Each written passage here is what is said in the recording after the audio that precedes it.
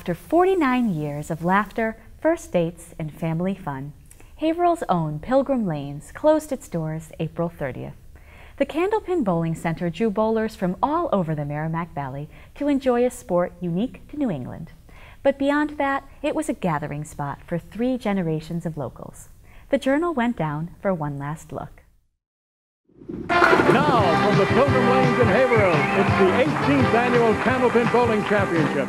Pilgrim Lanes, it's not just about bowling. Over the years, we've had really a lot of friends come in. It was a once-a-week ritual, if you will, and it was always a lot of fun. In the bowling world, it's like your family.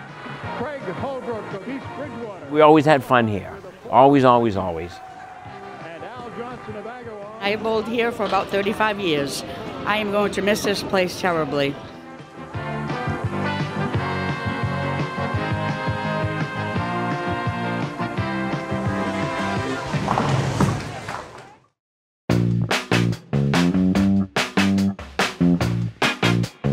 Pilgrim Lanes was built back in 1967.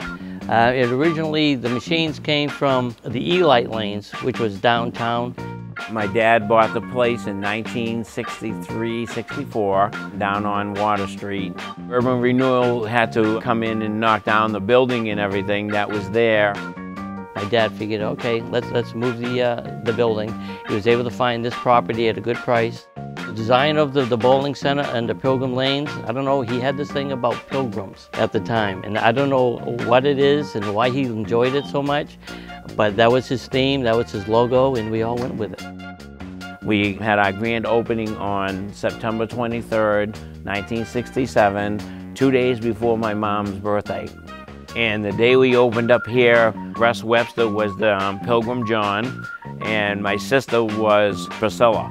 But we had a grand opening with my mom and my dad right out front, cutting the red ribbon, and it was fantastic that day. I was packed the first years or so. It was unbelievable. People were on waiting lists at the time, you know, when we first opened up and into the early 70s, mid-70s and early 80s. It was the thing to do. We were running 20, 25 leagues during the course of a week. You could beat them off with a stick, you know, it was great, you know. It was a fun time to be in the bowling business. It really was. It was good to see. The live show memories, those are awesome too, with Don Gillis and Ed Harding and Brian Larry. The TV show lasted 35 years. When we had the Channel 5 shows here, live shows, we had so many people come in to watch, hundreds and hundreds of people, just to come in and watch the pro bowlers that you would see on TV. It was so exciting to see people bowling for $10,000, $15,000, $20,000. It was live TV, and you hope that the machines don't break and everything runs good. To me, that was the most exciting part, having Channel 5 live here. In the mid-90s, they did a TV show out of here called the Skins Show. It was on Channel 50 at the time, and I was fortunate enough to make the show. Richard gaining on him. This carryover now worth $80 here in the 7th. Oh, right close to a strike for Dave Arsenault. It was a good show, and it was done right here at Pilgrim. I started here in approximately 1969 and bowled till approximately again 1977. Every Saturday morning, without question. Was here every Saturday. It was so much fun. So many great memories. I loved it here.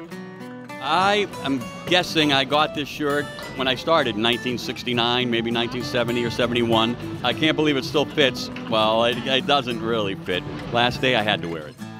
We have had people over the years, they've had their first dates here, they had their first kiss here, and Pilgrim Lanes was, I guess, the romantic place to be. Maybe bowling's an aphrodisiac, I don't know.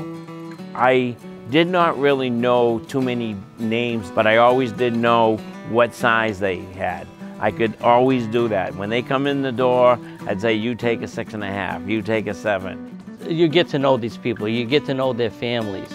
We've had kids in our kids league come in. They would grow up, we would see them grow. They would go to school, they would go to college. They would have kids come in with their kids. And it was just a generational thing. So What do you love about bowling? It's fun for learning and spending time with your friends. At work, I encourage my friends at work to come, so we'd get together and we'd come here and bowl too after work. We just love this place. You know, Gary and Dale, they're wonderful people. It wasn't a job to me. It was a fun time to come. It really was. You know, my dad always said, if you enjoy what you're doing, it's not work. And it wasn't work. You know, I get to see everybody that I enjoyed seeing, and it was just a great time. I'm gonna miss everybody. I'm gonna miss all the fun I had with all the open bowlers and all the senior citizens that came in. All the kids on Saturday morning, I'm gonna miss that. And again, I can't emphasize, you know, how much fun I had with all the people coming in and out of here. And that made my job fun.